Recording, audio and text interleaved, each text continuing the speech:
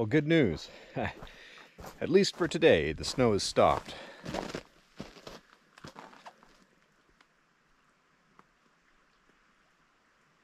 What I'm working on at the moment, is just in order to get as much of this sunlight as I can, I need to excavate very carefully, pretty tough stuff, and shovel this pile of snow here.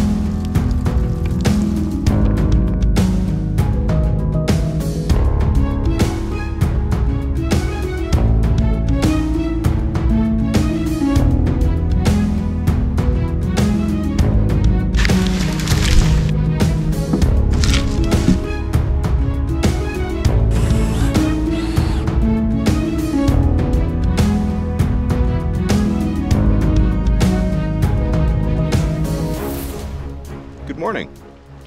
The snow has been replaced by the rain, which I will take. Now, as you can see, it's fairly bright today, and typically I get about 250 watts or so out of my panels when they're all connected, but for some reason today I'm getting barely anything. Anyway, I think it's time that I find a place to put the water turbine, especially today, given that for some reason my panels aren't acquiring as much power as they typically do. So I'm going to go for a little hike and see if I can find a place that's near enough that also has enough of a descent that I could take advantage of that falling water. Let's go.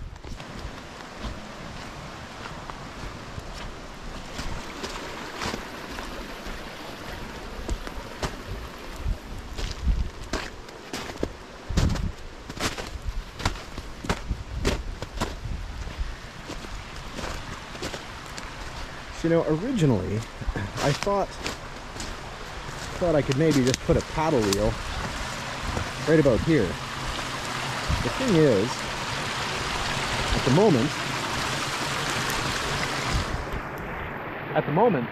the stream is actually moving a lot faster than it typically does. We've had quite a bit of rain. Obviously, the snow melt is contributing to this runoff right now.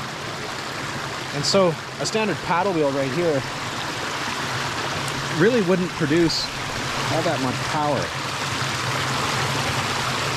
I'd be lucky to get, 10 or 15 watts out of that. So what I'd like to do is take that pipe and take water from a higher elevation and hopefully dump it onto the turbine, let it fall onto the turbine, picking up a little bit of energy from gravity as it does so. But I'm really not sure that's going to work because while it is moving fairly quickly right here, there's really not that much descent here, and my hose diameter, or my pipe diameter, it's only 1.5 inches. So right now there's no water flowing. I'm gonna have to prime this line. I can do a little bit of math and see what energy I could actually extract, or the potential energy that exists in that flow of water. And see if it's even worth my time to carry on putting my little turbine there, which I'll show you in a moment. Those pieces of cut tin have just been folded and then screwed onto the edge of this rim. See, I just had to fairly precisely measure the distance between these screws, but everything works pretty well. The idea here is that as the water hits the turbine, it's redirected into the center, or the axis of rotation. So hopefully I'm extracting as much of the energy as I can. So I'm going to use this to prime that pipe. This time I'm bringing my tripod while I work at this, so that if I inadvertently fall into the stream again, at the very least it'll be worth some entertainment value. So I'm going to take this bucket coffee pot and use it to prime my line here. Now, what I'm going to have to do is just flip that end around so that it's facing upwards. And then I'll go to the top side and I'll just pour water in until either it starts coming out that end or it comes out this end.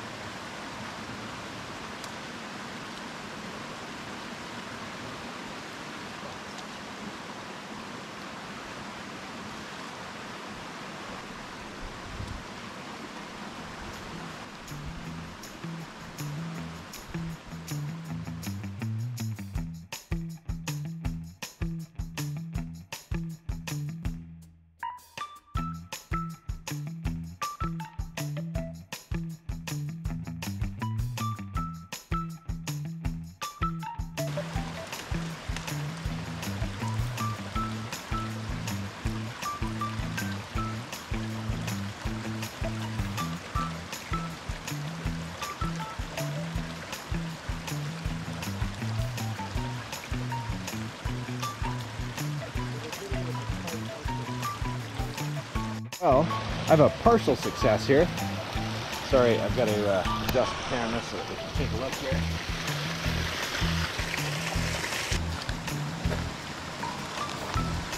Let's see what kind of height we can bring this to.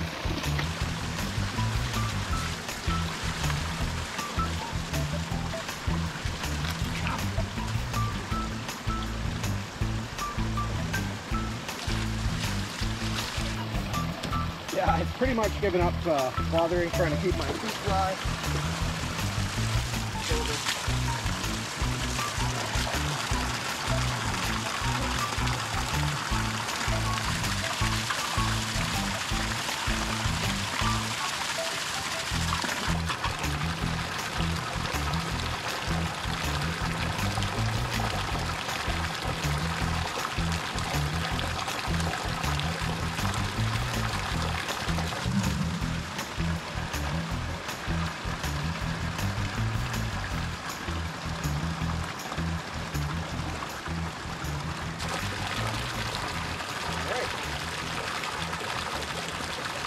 Yeah, the tide is pretty high today.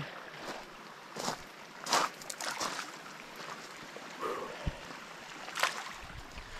tell you, well, it would be chilly if I wasn't moving around quite so much, but I'm starting to get a bit of a chill now.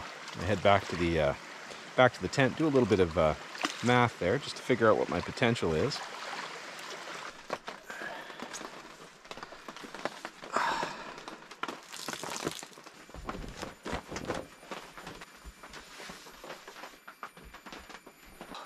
It's nice to be back in the tent. It's getting pretty chilly out there. You can see the snow still on the ground, although it's actually about +3 Celsius or so.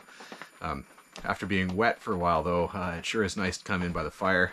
So I think I'm going to make some coffee and then I'll do a little bit of math. Okay, so just a quick run through here. I won't spend very much time. My water's falling 2 meters. Of course, there's the acceleration of gravity constant here at sea level, and I've got 2¼ liters per second of a flow rate. I measured that, relatively accurately.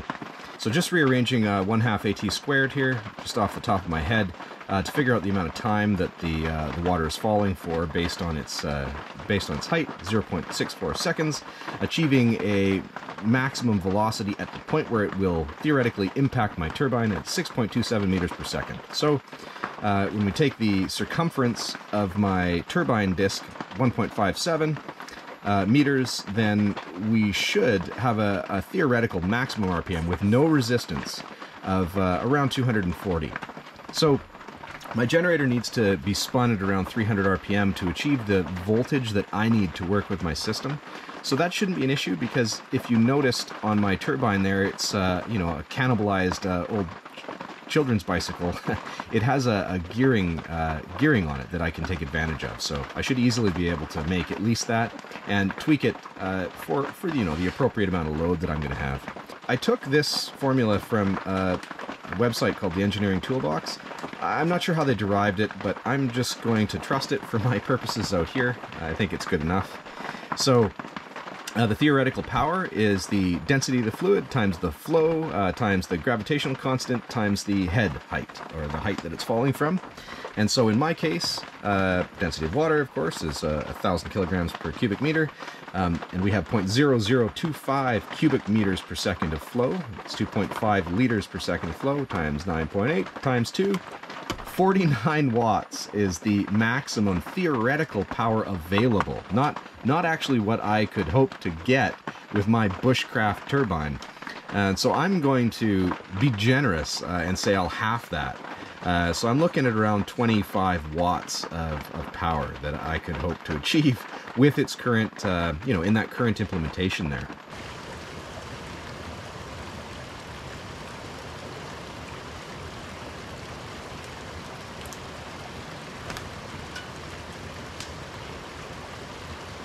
Today, I'm going to go put my water shoes on and shorts. I'll be right back.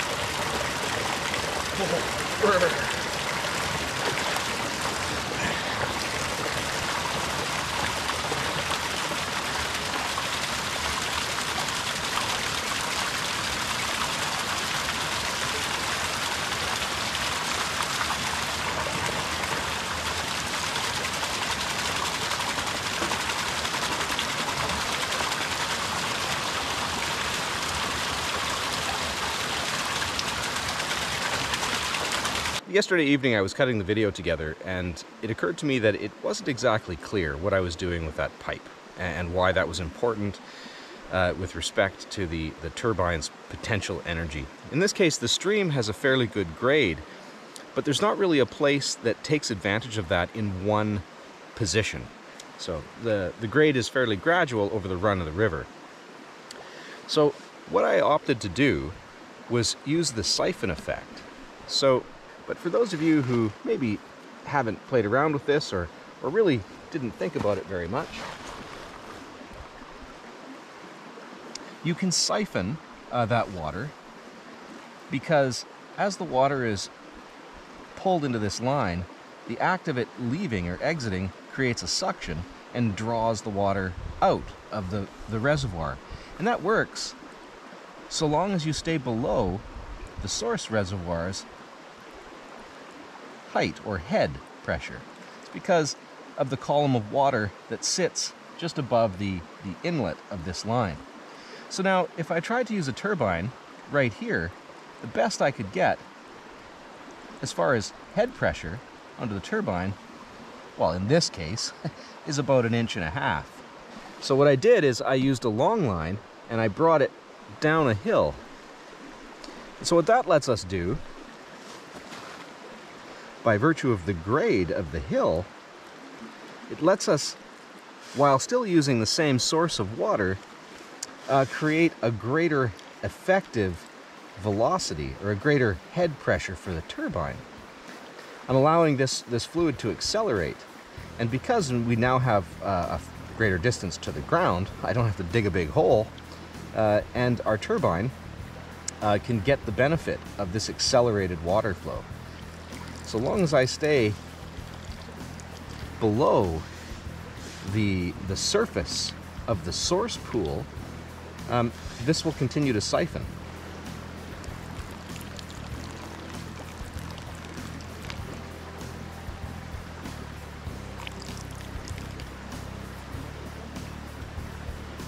So with that said, you can see, even from the small scale demonstration, that the orientation of the hose matters with respect to the flow, and there's a few other factors there. So I can tweak that turbine quite a bit yet.